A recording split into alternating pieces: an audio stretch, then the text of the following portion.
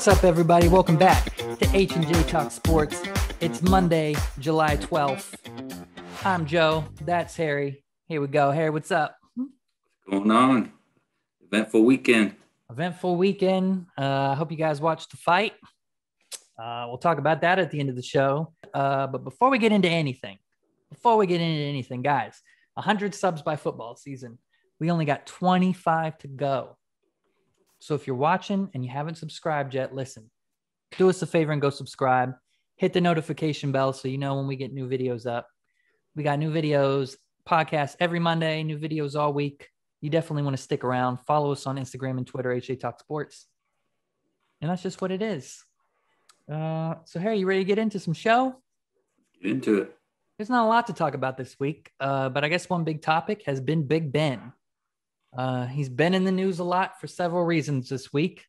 The most interesting one is apparently Big Ben has a tell that tells if he's going to pass or run, and it was discovered by a TikToker. Which I guess is, TikTok runs the nation now, apparently. Everybody's on there now. It's the new hot thing, I guess. It's the new hot thing for these kids. His name is at Theo Ash NFL. So NFL's in his name, so I guess he does do NFL videos. But man, you got to be looking. I'm just saying, we watch the Steelers every year. You got to be looking really close. Like, I don't know if he's looking for tells, if that's actively what he was doing. I think it would be pretty hard to passively discover that. He's been playing for a while. I'm surprised it's coming out just now. Yeah, and I mean, we don't know. The Steelers obviously started 11-0 last year and then collapsed. There's a lot of reasons for that, but now that we know there's a tell, could that have been one of the reasons? Maybe some other teams have picked up on it. Yeah. So if you guys haven't seen the video, I suggest you go watch it. I'm sure you Google it. It's everywhere. It's all over sports news next week. Apparently, when Ben's in the shotgun, if his back heel is up, that indicates it's going to be a passing play. And if his back heel is flat, that indicates it's going to be a run play. Now, apparently this only works if he's in the gun, but the Steelers were the third highest team coming out of the gun last season. 83% of their plays came out of the gun. So that's pretty significant if another team or teams picked up on that. Yeah. That's I don't know. It's interesting. I feel like something like that would have been noticed a long time ago. Mm-hmm. That doesn't seem too discreet. It seems pretty. Could have been new since he came back. I mean, obviously, if it was noticed before, it hasn't affected much, right? Yeah. Until this season, if that did have something to do with it.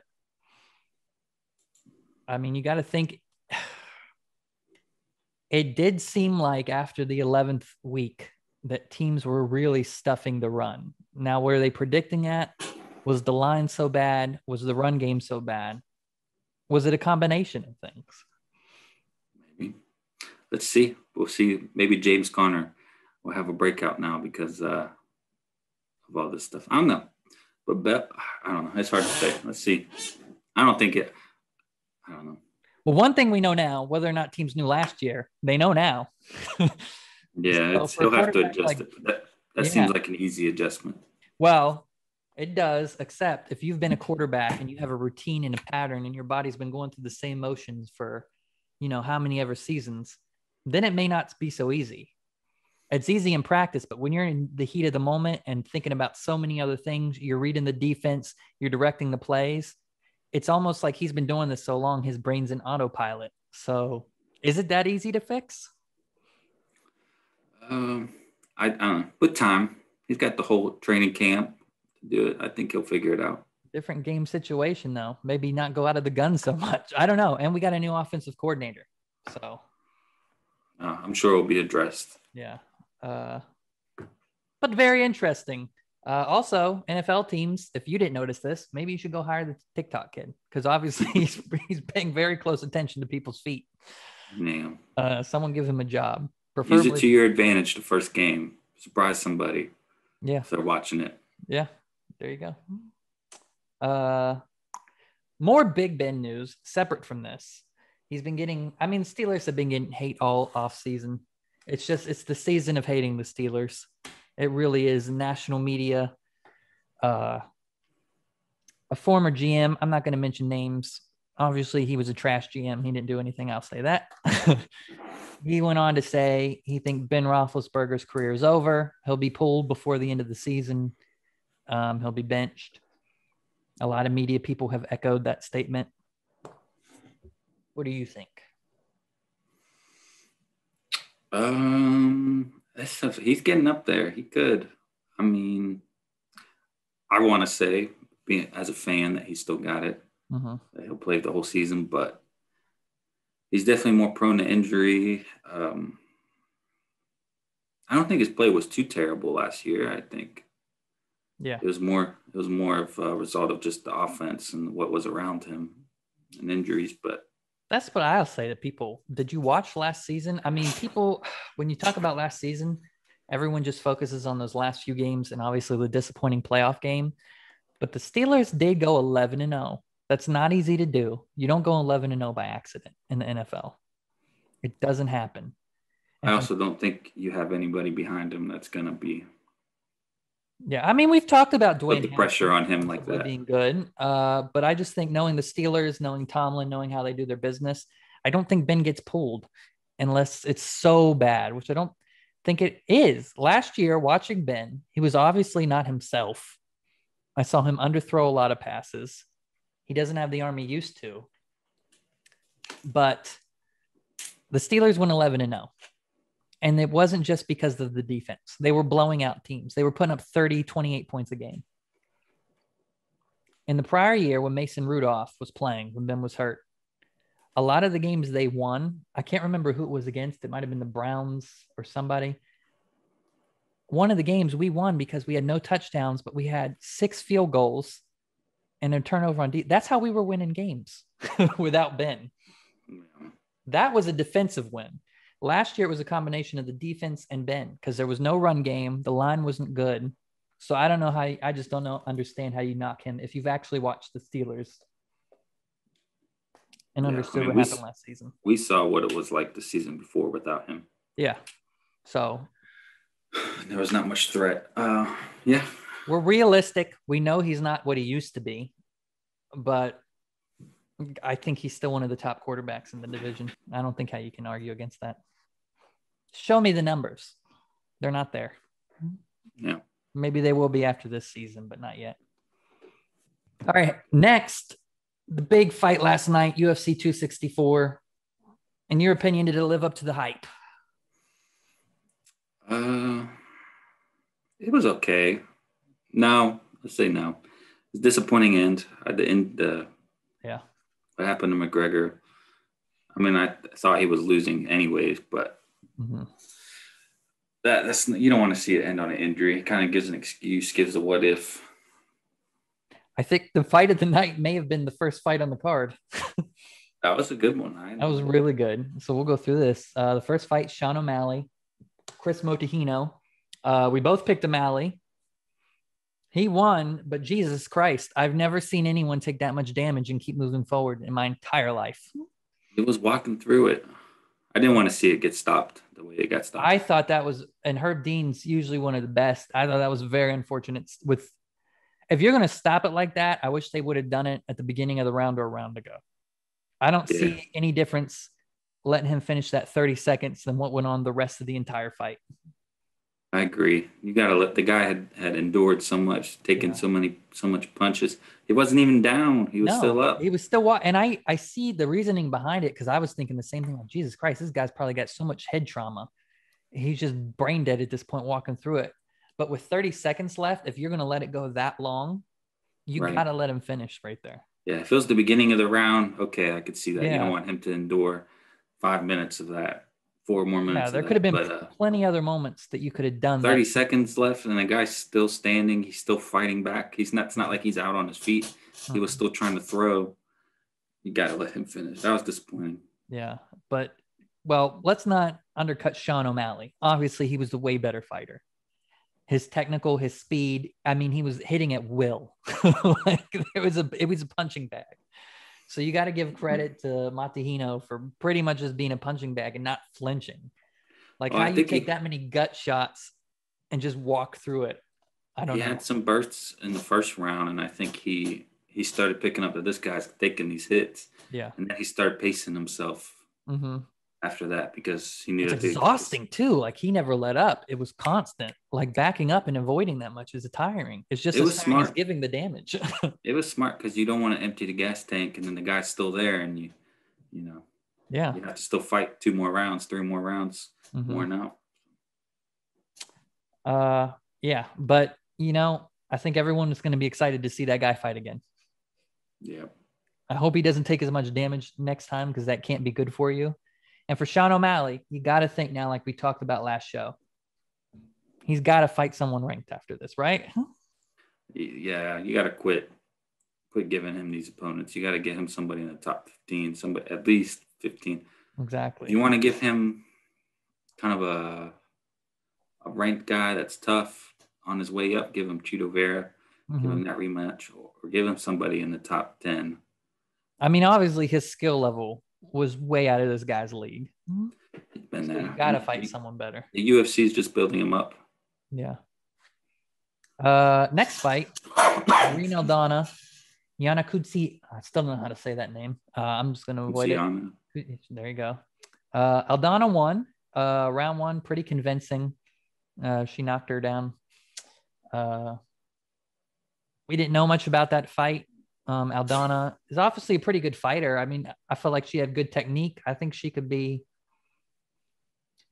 the tops of these divisions. She came in very overweight. She was 139. Was she overweight?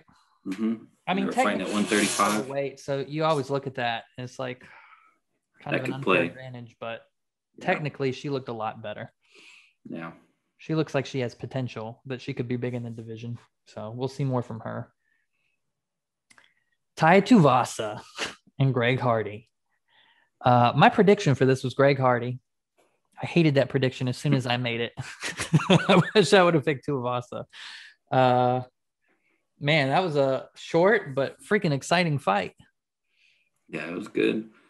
Really good. They both got a little wobbly. Both got a little rocked. Yeah, that was Greg Hardy rocked him, and he went in for the finish, and he just kind of missed and set Tuivasa up for the big knockout. Yeah, Tuivasa stopped him cold. Teed up on him, and he went down, and he was didn't want any more of that. Don't jump on me. Yeah, Tuivasa, he's ready to fight some ranked fighters. Yeah, he's good. His personality's electric. Everyone loves him. This guy's going to be a huge star in the division. He was going up before, and then he took some losses. Yeah, I think he's been working on some of the weak parts of his game. I think talked about last night his ground game he's been working on. Yeah, he's been training with DC and AKA. He's getting better. Big future for him, I think. We're going to see big things from Tai Tuivasa. Greg Hardy, I don't know.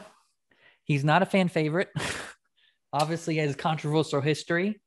He's lost a few fights now. He's 7-4. He could not have too many more fights left in him in the UFC. Yeah, he might be one, maybe 2 at most away from getting cut. Yeah, one more loss, I think you might see him in Bellator or something. He's a great athlete. He just got into the game too late. Yeah, and I think that's hurting him now. It's hard to make up all that time on these guys that have been fighting their whole life. It is. It's not. I mean, I think a lot of these athletes think I'm athletic, I'm strong, I'm going to go punch these guys. It's very technical, guys. Athleticism, especially in the heavyweight division, strength can get you pretty far because obviously you can Greg Hardy can knock someone out with one punch. But I mean, we saw last night, you missed your opportunity and it's over. In the heavyweight division, all these guys can knock out with one punch. Exactly. So he missed his shot, and then Tuivasa set up perfectly to counter that. Yeah. The next fight last week, I said, man, I think this is going to be a bloodbath, one of the fights of the night. Obviously, it was not. It was kind of boring. It was very technical. Not to say it wasn't a good fight. Gilbert Burns, who I predicted to win, won, so I'm happy. think me and Harry actually tied this time, right? On our picks. Yeah.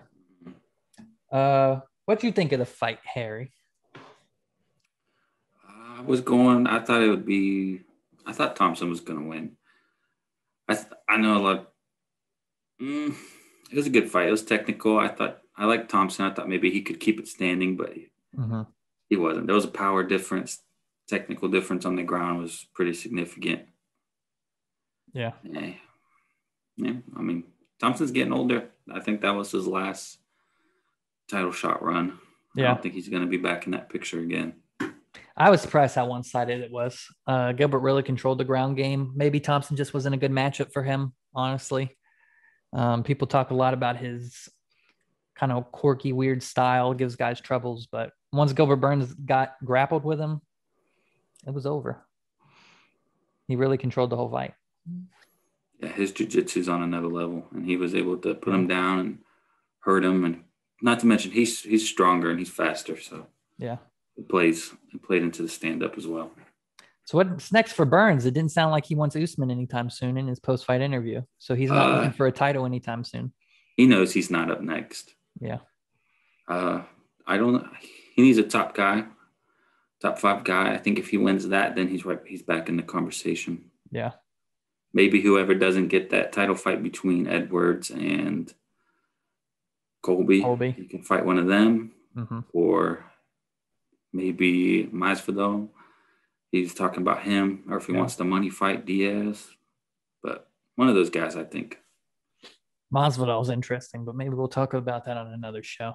That'd be an interesting fight. I'd rather see Masvidal and Edwards. Yeah, I don't know if the style of Burns and Masvidal would make for a good fight, honestly. I think it could be a lot like Usman and Masvidal. Yeah. Fight of the night on paper. Poirier McGregor. Man, unfortunate ending. Boy, we've seen a lot of broken legs lately. Jesus Christ. Like almost every fight, someone snaps their leg in half. Every card. Those calf kicks and stuff are becoming a lot more popular. People are using them a lot more, and I think people are also learning how to defend them and check them, and I think that's the problem. I think I lean more towards the side that his kick got checked. Yeah. And it cracked it, and then when something had to crack it. It didn't just break from him stepping back. They showed the replay later on, and I think he got checked. He hit him right on the knee. Yeah. I think that's what hurt it, and then later on it finally gave through. Now there's been a lot of different takes from this. Joe Rogan said he thought Conor did very good. He disagreed with a lot of the takes that said Conor didn't do good. Obviously, a lot of people think Conor needs a rematch now. To me, it looked like Poirier all the way. I don't think there was any way Conor was winning that fight, even if that didn't happen. I agree. Poirier, I think he weathered the storm. I think McGregor tried really hard in the beginning. I think he even gassed himself out after he did the guillotine. And then Poirier was just on top, raining down. It was the judges' scorecards after the first. There was a 10-9 and 2 10-8. So Conor looked helpless on the ground. He had no defense. No. You're obviously not good enough to submit Poirier. And then, I mean, he was just getting pounded and he couldn't get out of it. And he looked like the last fight where he couldn't do anything. Or the Khabib fight, honestly. Once he was on the ground, it looked like that's it. I think if he wasn't McGregor, that fight would have been stopped at the end of the first. Yeah, I mean, it seemed like that. As fast as Herb Dean stopped the earlier one, he was waiting, so we got another round because he was getting pummeled at the end of that.